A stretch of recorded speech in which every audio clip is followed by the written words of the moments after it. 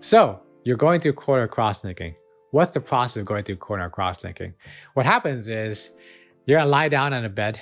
They're gonna use these little drops to sometimes soften and thicken your cornea. Then they're gonna scrape off the front part of the eye, usually called the corneal epithelium.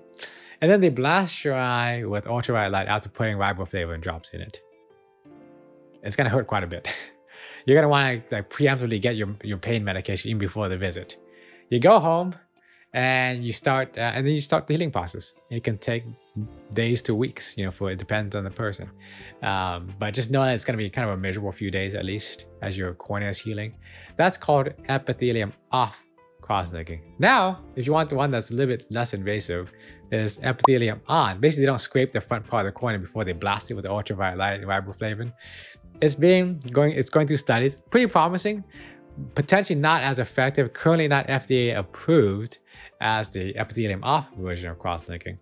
But for some patients, that is more palatable because they can't just deal with the physical pain and the time away from work if they have to scrape up the epithelium.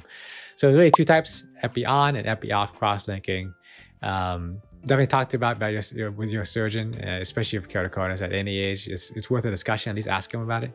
Because again, it can definitely slow down the progression of keratoconus.